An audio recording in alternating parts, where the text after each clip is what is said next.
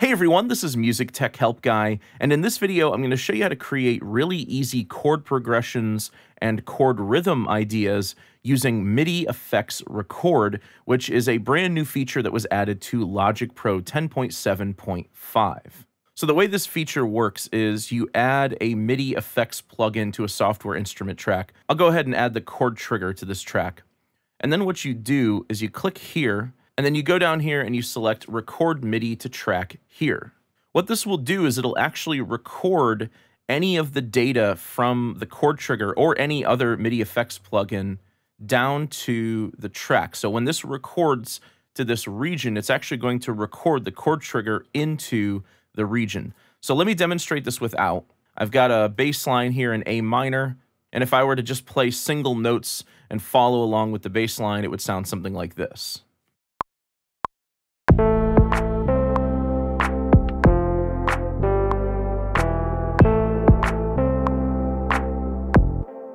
So I'm just playing one note at a time, and the only thing that's being recorded into the MIDI region is just single notes. So if I go back in here and I add that chord trigger back in, and this time I'm going to go up to the presets here. I'm going to go to multi, I'm going to go to keyboard voicings, and I'll select diatonic right hand chords.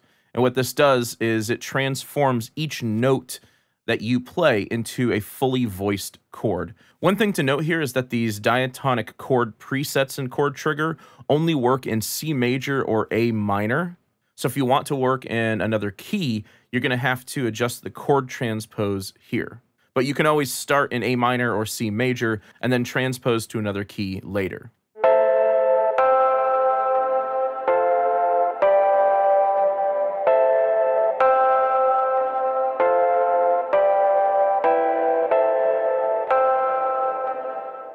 Okay, so let's say that's a bit too high for me.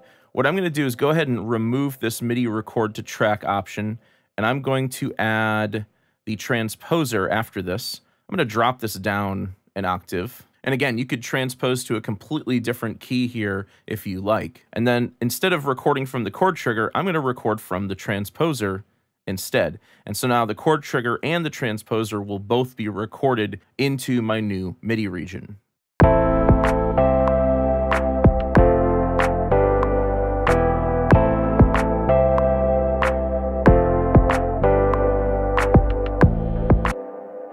So now when I go into this MIDI region that was just recorded, you can see that all of the MIDI data from the chord trigger is there, including the transposition down an octave. I did play one erroneous note here, so I'll go ahead and delete that.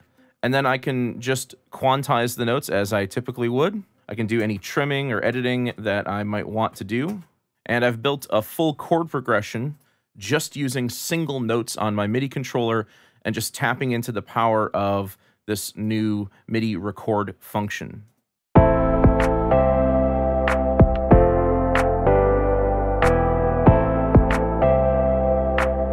And what's great about this is even if you don't have a really good grasp of music theory, or maybe you're not a great keyboard player, you can still get fully voiced chord progressions just by playing individual notes on your MIDI controller. What this is also great for is creating rhythmic ideas with chords, because playing full chords rhythmically is much more difficult to do than to just play individual notes rhythmically.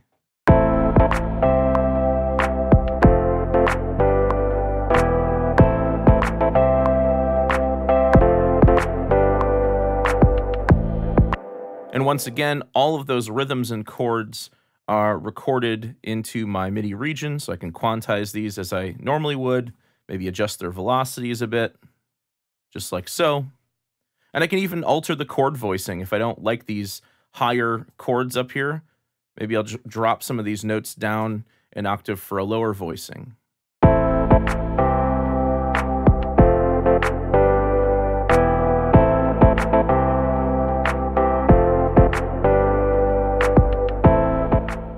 Now, once you've recorded MIDI, you do not need to remove the MIDI effects plugins. Everything that comes before this orange marker here will not be interpreted by the track.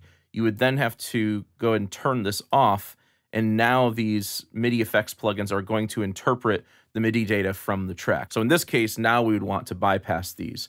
But as long as that orange marker is there, you do not have to bypass the MIDI effects plugins. So that's it for this tutorial. That's how you can create easy chord progressions and chord rhythms using MIDI FX Record in Logic Pro 10.7.5.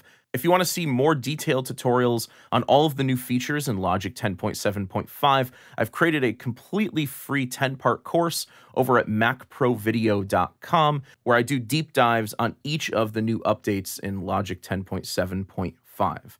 I hope you guys enjoyed this video. If you did, please leave it a thumbs up and subscribe to the channel to see more content like this. As always, thank you so much for the support, and thanks for watching.